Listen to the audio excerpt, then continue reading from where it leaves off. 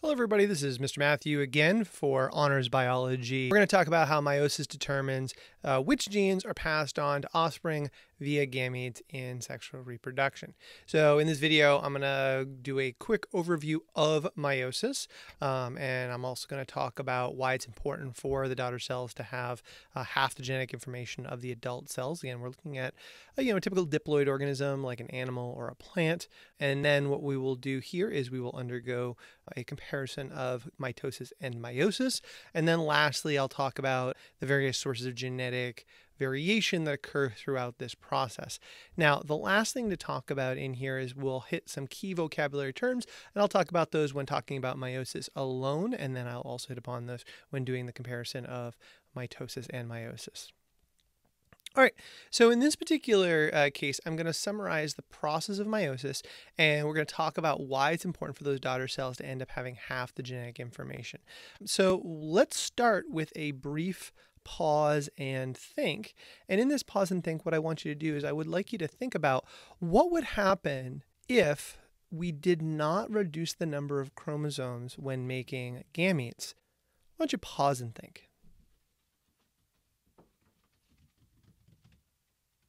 All right, so hopefully what you came up with is that when you go and look at the idea of producing a gamete, if the gametes had the same number of cells as the adult organism, and we just took, say, in this particular example, we start with a cell that has 4 chromosomes, and this produced gametes of 4 chromosomes.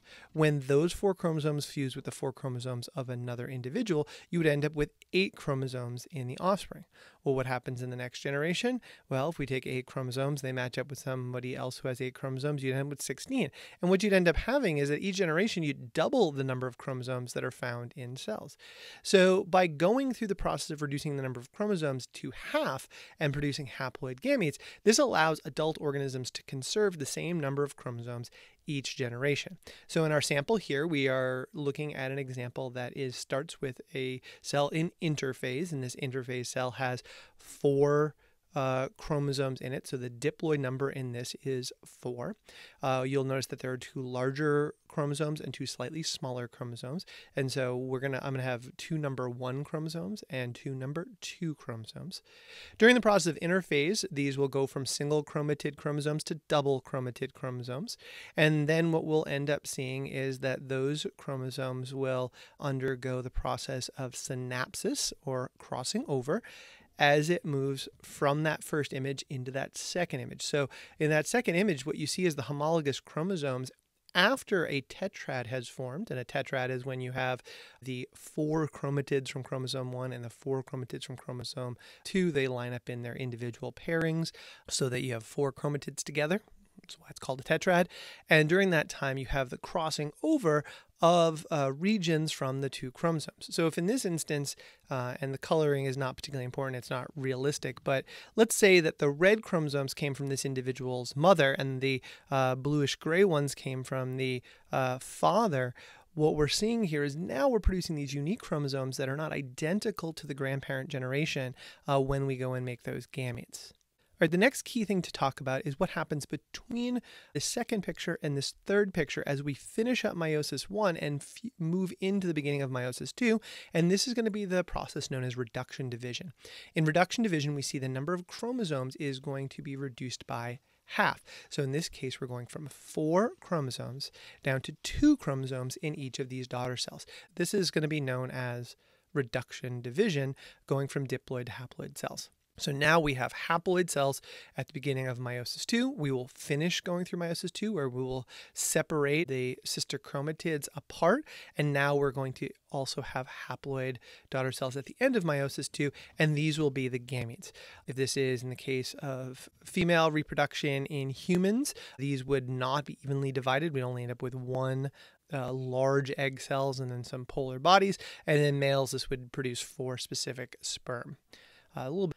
All right, so now let's talk about this concept of variation. And so when I talk about the concept of variation, what am I looking at? There's a lot of different types of variation that we could talk about, but specifically when it comes to what occurs during meiosis, there are going to be three major things we're going to talk about. One is the idea of the assortment of the chromosomes. So when we go to line the chromosomes up in meiosis 1, we have a few different options about how to arrange them. So again, we talked about the idea of chromosomes from mom and chromosomes from dad. But let's say I arrange it and I arrange it like this. You'll see in this particular case, we see that we have one red and one bluish gray of each of the types going into the daughter cells. But there's no rule that says I couldn't send the two red chromosomes or predominantly red chromosomes to one daughter cell and the two predominantly blue-gray ones to the other. And as a result, it's that assortment of the chromosomes that happens in meiosis 1 is one of the reasons why we get a lot of variation within this. And obviously, this is a diploid number of only 4. And when we talk about humans, we're talking a diploid number of 46. So lots more variation that you can generate that way. Another form of variation that we get in this process is the synapsis or crossing over that occurs. So as again we see in this diagram, there are little pieces of the red chromosome exchanged with little pieces of the blue chromosome. Because of the fact that this can occur, we increase genetic variation. So every time this happens, we're producing a brand new chromosome, and therefore we're shuffling the genes a little bit more. This is another one of those sources of variation. It doesn't cross over in the same location every time. It doesn't have to even cross over at all. And so the fact that sometimes there's crossing over or that crossing over occurs in different locations is another source of variation. The last component is the fact that we produce 4 genetically unique daughter cells here. And when we have a reproduction, only one of these 4 daughter cells is going to merge with the daughter cell of another individual. In other words, there's going to be a random combination of which gametes come from which parent. This is another layer of variation that occurs. Okay, so these are all 3 sources of variation that are generated through the process of meiosis. There is another form of variation that we haven't talked about. So that's my last question. I'd like you to pause and think for a minute. What do you think another source of variation could be that could increase the variation beyond the assortment of the chromosomes crossing over and the random selection of gametes in the reproduction? Pause and think. What's another source of variation? Okay, so hopefully what you came up with is the ultimate source of genetic variation that occurs. And we have not talked about this yet, but there's another source of genetic variation aside from the assortment of the chromosomes, the crossing over, and the combination of gametes. We also have mutations. So there are also changes of DNA that can occur. Now, changes of DNA do not occur very often, but these are often referred to as the ultimate source of genetic variation that occurs within a chromosome or within DNA, and these will also add into whole new forms of alleles or whole new arrangements of DNA. And so this is another source of variation that occurs. So in addition to these 3 sources that are all associated with meiosis, there's also the variation that comes as a result of mutations. All right, I hope that was helpful, and I will talk to everybody soon.